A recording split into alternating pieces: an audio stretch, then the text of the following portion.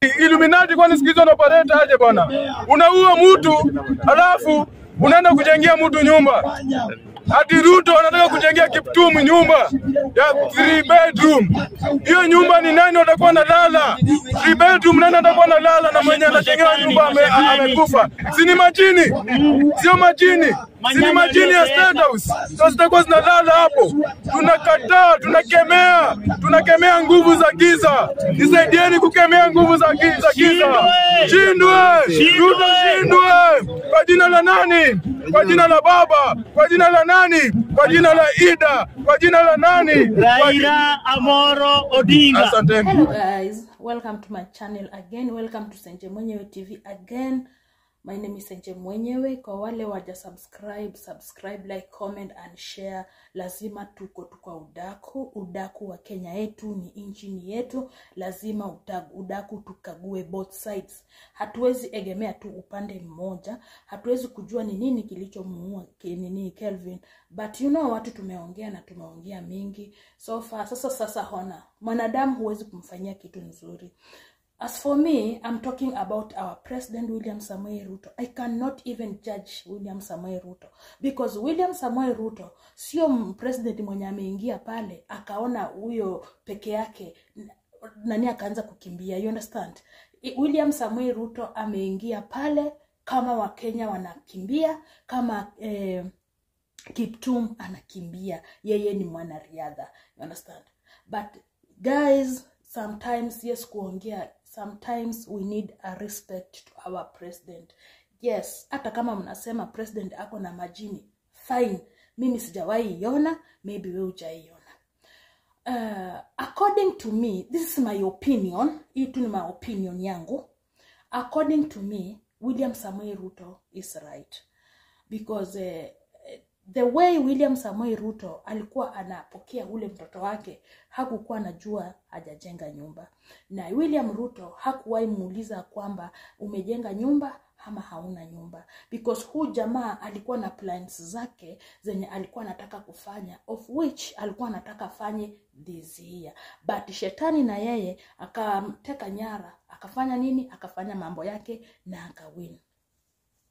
Kelvin Kiptum hakukuwa amejua kwamba atakufa. Let her soul rest in peace. Tutakuzika date 24 baba, inshallah. Sisi tutakuzika tu tukiwa kwa simu, tutakuonea tu hapa kwa Citizen, NTV, KTN, tutaweka tu hapa live na tutakuonea tu hapa ukizikwa. Juu lazima uzikwe. Sasa mimi kitu nashindwa ni how comes? Yes, kuongea kwa mtu lazima tuongee. But a man like you standing in front of people just talking shit ati Ruto ndiye amemuua na majini. How do you know that Ruto ako na majini? How do you know Ruto ako na majini? You don't have any evidence. You don't have anything you can say, you can prove Ruto wrong. You don't have, by the way. Yes, Ruto tumemuongea mambo mingi, tumeongea Ruto mingi, tumeongea Ruto mengi, tumemkejeli Ruto wetu, tumemtusi, but he's still our president. Whether we like it or not, he's still our president and he's still our king. So bado tunamwabudu tu, hatuna otherwise. Hata sasa ukiulizwa tuna mtu who's your president of republic of your country, utasema William Samoei Ruto. Tutaongea nani? Nobody. According to me, hiyo nyumba yenye William Samoei Ruto anajengea huyu mtoto, Kelvin ndamuita mtoto kwa sababu si ni mtoto 24, mtoto 24 ni mtoto.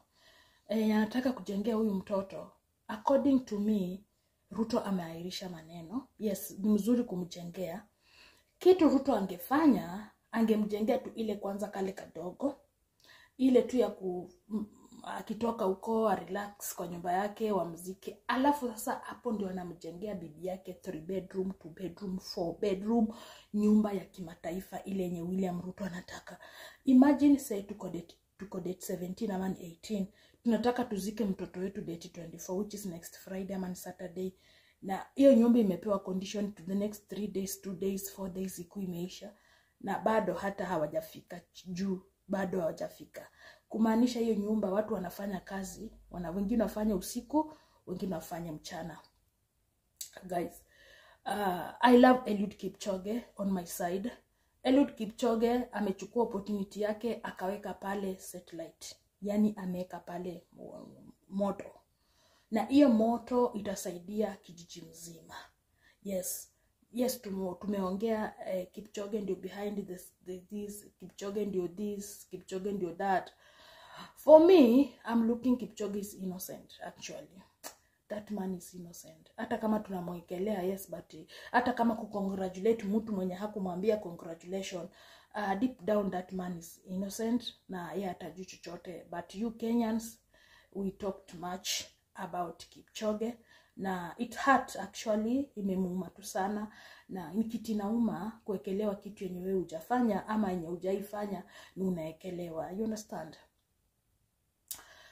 So William Samoei Ruto anataka kujengea mtoto wetu nyumba 2 bedroom kwa haraka sana. Hiyo nyumba itajengwa haraka sana na I think haitakuwa ile quality nzuri. Kwa sababu hakuna kitu mbaya kama kitu kufanya haraka. Unaona? Nataka na kitu unaanza msingi pole pole, unanyorosha kutoka chini foundation kufika mpaka juu. At least nyumba ikuwe sawa. Na bibi yake najua mahali yako atafurahia. Though bwana amemwacha but hiyo ni normal, ni kitu normal. Sasa acha tuende kwa maneno za vidosho.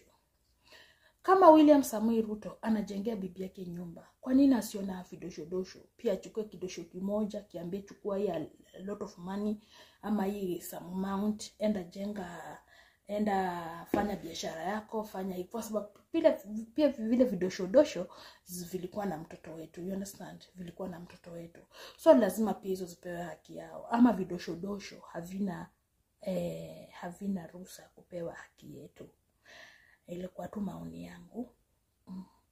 So far nimeenda Twitter sijaona umbea huko. Unajua mimi nawaletanga tu mushene. Mimi wa mushene tu. Nimeenda Twitter jana nimeshinda, sijapata mushene huko. Sasa nimesema nimerudi, wacha tuongelelee nyumba yenye inajengwa. But all in all, congratulations our president. Ataka umeamua kumjengea nyumba akiwa mortuary, but okay. But nani hakuliwa na majini. Kenyans, stop this nonsense now. Just stop now. Hebu msubscribe. Nakuja naombea. Leo lazima mpate chai moto. Msipopata kwa nini lazima mpate toka vidosho. Nenda kufuatilia vidosho. Sasa mimi lazima tu chai tupate. Ni haramu.